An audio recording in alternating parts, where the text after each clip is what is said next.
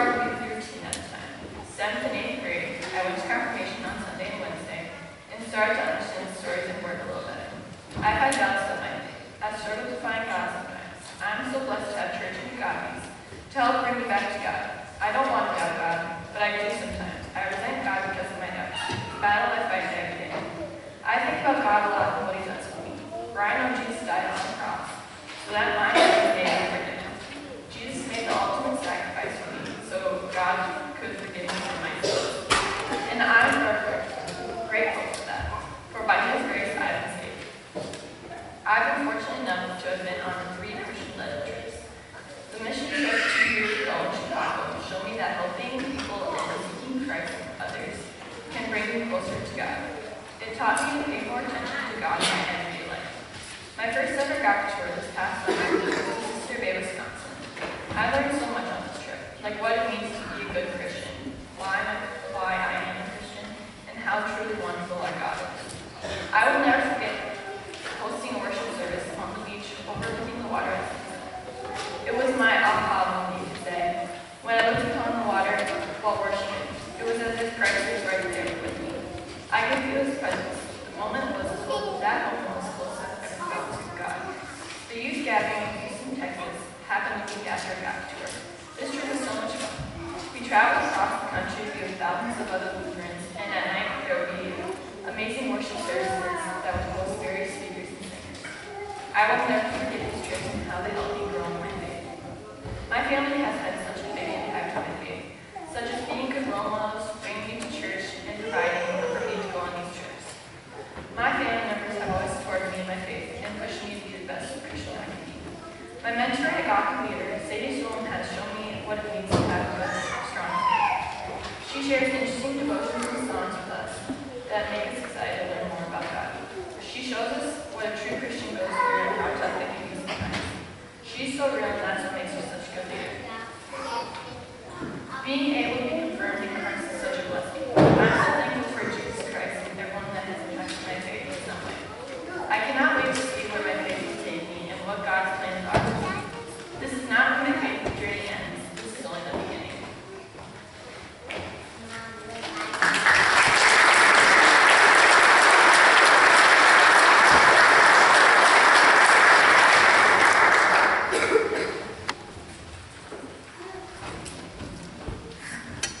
Good morning.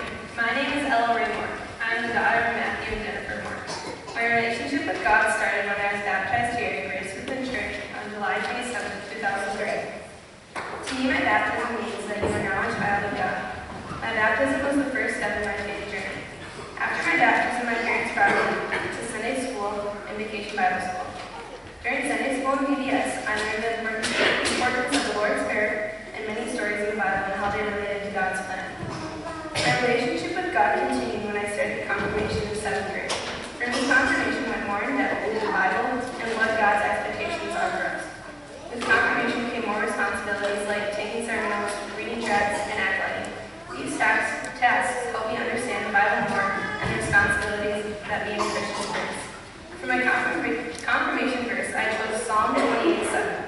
The Lord is my strength and my shield. In Him my heart trusts. I chose this verse because it represents how God is with me in every step I take, protecting and guiding me. It reminds me of the popular poem, Footprints in the Sand. For those of you who aren't familiar, a man dreams of walking on the beach with God. Sometimes he sees 2 sets of footprints, and other times he only sees one. The times he only sees one set are the hard times in his life, and he questioned why God wasn't with him. God responded that those footprints were his. He carried him through those tough times. This verse will give me the strength I need to keep myself down when times are tough, and during the good times I can trust that God is there with me, helping me make the right decisions. When my faith journey first started, I really wasn't sure what was happening. I thought Sunday school was more for fun and games, not learning about God. As I got older, my faith started to grow, and I understood more and more why I went to church and to Sunday school. When I entered confirmation, I was pretty sure I knew what being a Christian was all about. But it wasn't until I started attending conferences that I found out what it really feels like to experience God's presence. This past summer, I was fortunate enough to spend 2 weeks worshiping and spreading God's Word on a guided tour and while attending the National ELCA Youth Gathering in Houston, Texas. On a guided tour, we traveled to Door County, Wisconsin. Along the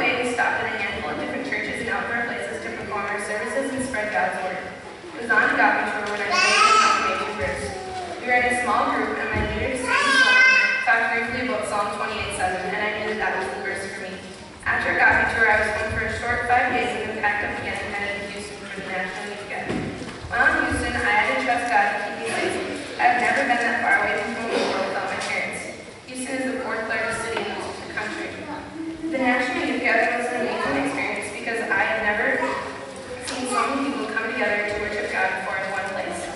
I met a lot of new people from all over the United States. I grew closer with my confirmation class and the classes above me that I went to.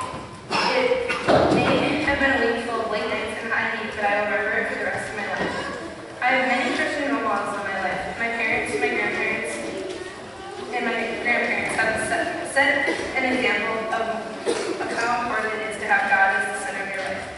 They all have a strong belief in God, and they lean on their faith every day. My mentor, Kelly Tufto, has also been a huge part in my faith journey. We enjoyed going to Jay's Pizza to talk about confirmation and our baptism. I really appreciated how willing she has been to share her faith with me. Above all, my biggest Christian role model is Jesus Christ. He is truly amazing. He died to save our sins, and no one will ever be able to repay us for that. But I will continue to do my part to honor him and put him first as my faith journey continues.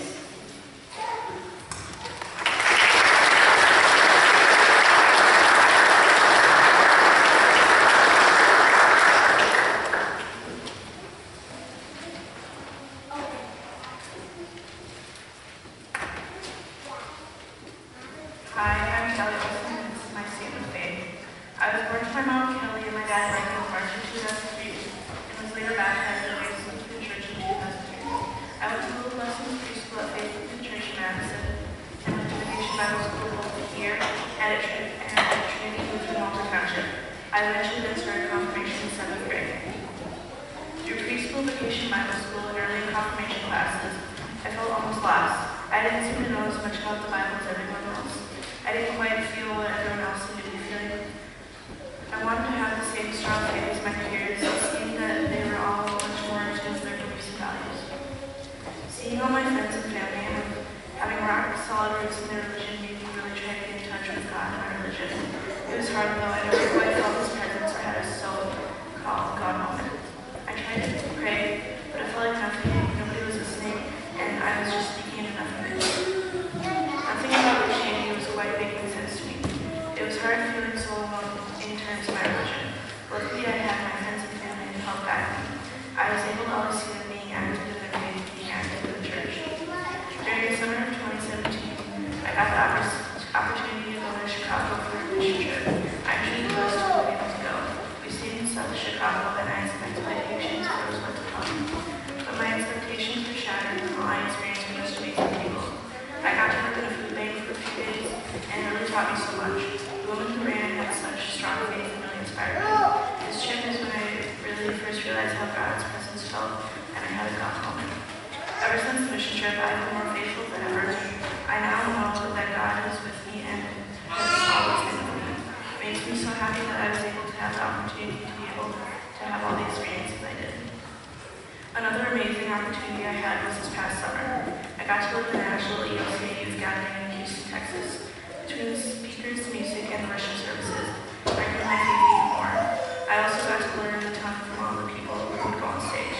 No matter what they got up there and did, I always got something out of it. It was an amazing feeling being able to grow in my faith and worship Him with holy friends and so many other Christians around me. I'm so thankful that I was able to attend the National ELCA Youth Gathering. I'm so glad I've gotten to have certain experiences that have brought me so far in my faith. It's also great that I got to spend this time with my friends. I love the feeling of being able to worship God with some of my closest friends. My faith has been able to guide me through my day-to-day life, which I'm very thankful for. I used to feel lost, but now I know that I've been found through God. I know that He will always be with me through the highs and lows. The connection I've been able to make with God has been so great. I'm so happy to know His power. I'm also so excited to see what He has in store for me. My Bible verse is Lamentations chapter 3, verses 22 to 23. This verse reads, "Because of the Lord's great love, your majesty, for His compassions never fail. They are new every morning, and great is your faithfulness." This verse means a lot to me. Firstly, it allows me to kind of just let go of any stress or anxiety I have, to let go of all my what-ifs, to let go of anything that might be troubling me. This verse also reminds me that God and His compassion are always with me and here for me. This comforts me to know that no matter what I might be going through, God will never leave my side. Though my journey with my faith started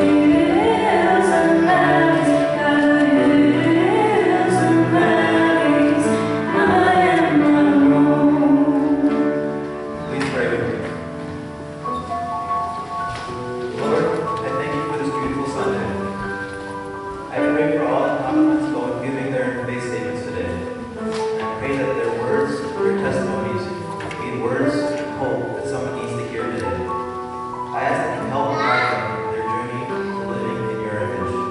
Amen.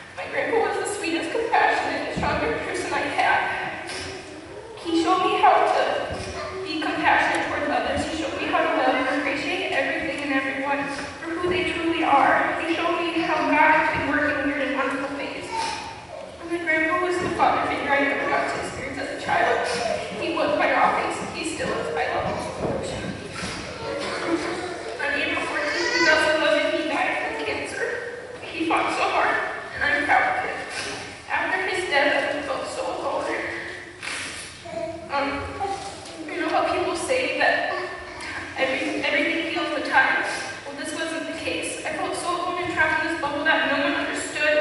I was so mad it got me. He took away my grandpa.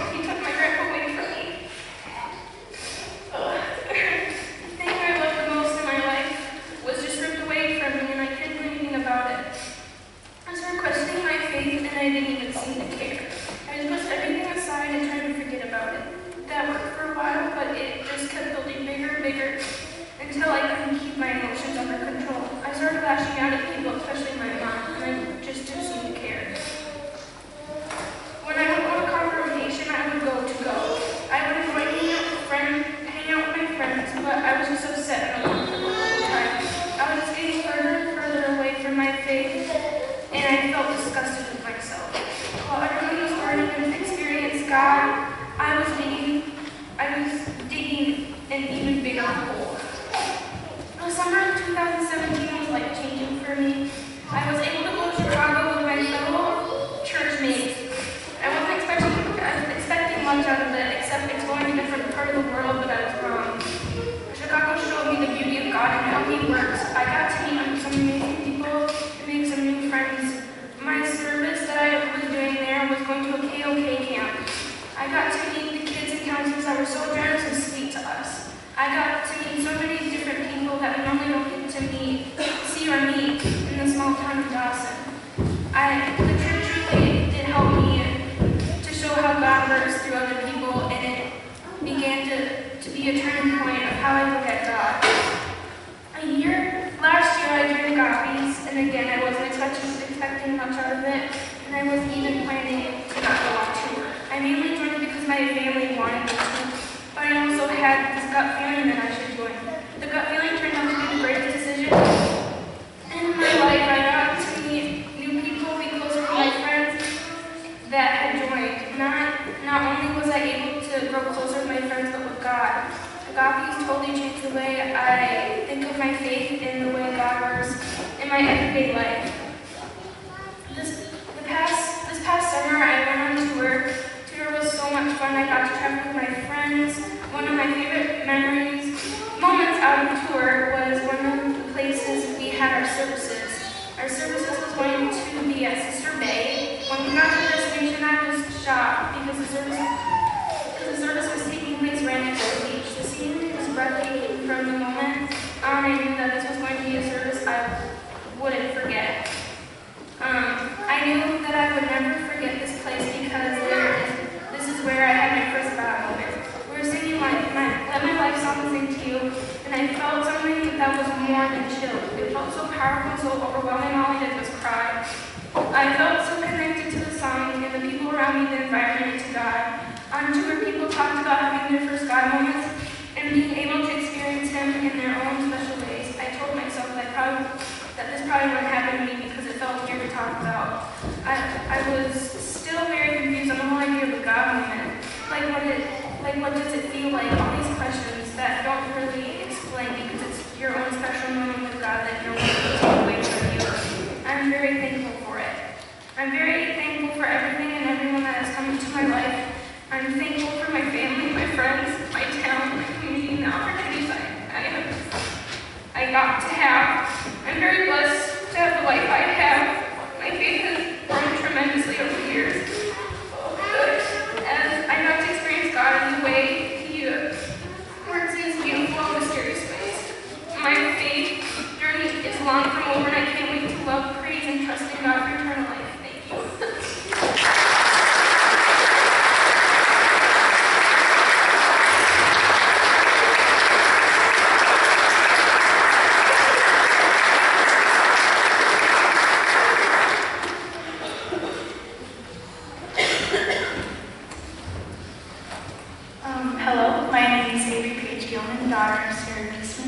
I was born June 19, 2003, and looking back on the 15 years of life and faith I have had, it's definitely difficult to pin down some of the most important aspects of it. Hurt, unbelievable happiness, heartbreak, and so much love.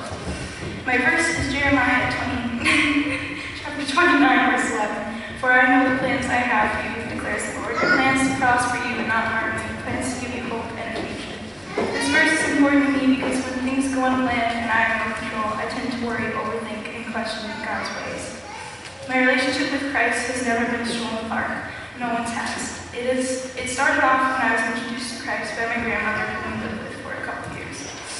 I was too young to understand, and the constant praying in Sunday school and masses never made sense to me. I started to raise questions in my little 5-year-old brain. Who is God? What does He look like? Why haven't I met this dude? Hey Mom, do you think dinosaurs are on Noah's Ark? Who am I to him? All these questions swirled, but I never really understood. My tiny mind couldn't wrap itself around the concept of God, and neither could my young teen mind either. For a long time, I struggled finding God on my own. I felt forced into religion and a God I didn't know. Soon my family moved away from my grandma when I was around 6 years old. The only religious gateway I had, what seemed not very helpful, miles away from me.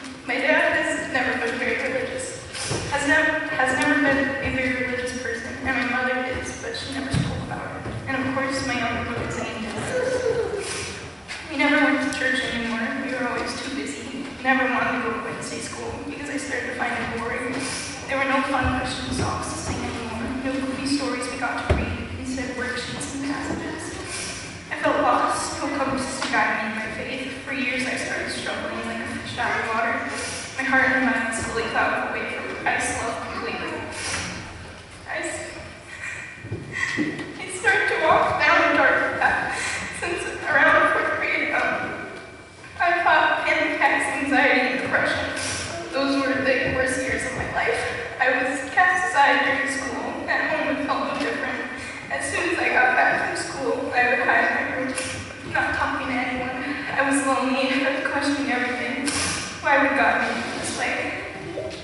Things in my life seemed to get worse. My older cousin Brennan died suddenly at age 15 in August 2014. He was like an older brother to me. He always talked to me when I was sad, gave me wonderful advice, and I got to see him often. He would protect me, and he was the kindest and most interesting person I had ever met. And all of a sudden, he was gone. In the blink of an eye, one of the closest people to me vanished. I started seeing my family start to break down. I had never seen my mother cry so hard in her life, and that is something that breaks my heart. I questioned hard. How could he do this to me, my family? How could he hurt us like this? It broke my heart. My grandma always taught me that God loves us so much. So why did he leave her? So why did he hurt us so badly? We continued to hurt for years after this, until around 3 years ago when I switched schools. When my mom told me I was switching, I was really scared. I cried for hours and hours. I would have to leave my best friend, start in a whole new environment, and meet all these different people. In the middle of 7th grade, I transferred to Dawson Point High School, and it may have been the best decision my mom's ever made. Since then, I've also converted from Catholicism to Lutheranism. Yet again, my mother knew when to make the right call. I finally felt that I belong in these places. I made friends immediately and instantly connected with the church. I also joined the Christian singing group Gospels, and I have been so blessed this past year to have gone on tour with them, which is one of the most beautiful experiences of my life. That whole week, I never felt closer to God, and that continues to stay with me even after the months have passed since then. I still have times where I question God, when I have bad days where things completely spin out of control and I can't do anything about it. But I've begun to realize that God has a giant plan for me, and He has my best interest in mind. Everything happens for a reason, or so they say, and every no and closed door that comes from Him is for a reason. Whatever He has planned for me is extraordinary, and I plan to live, love, and prosper in His image throughout my entire life.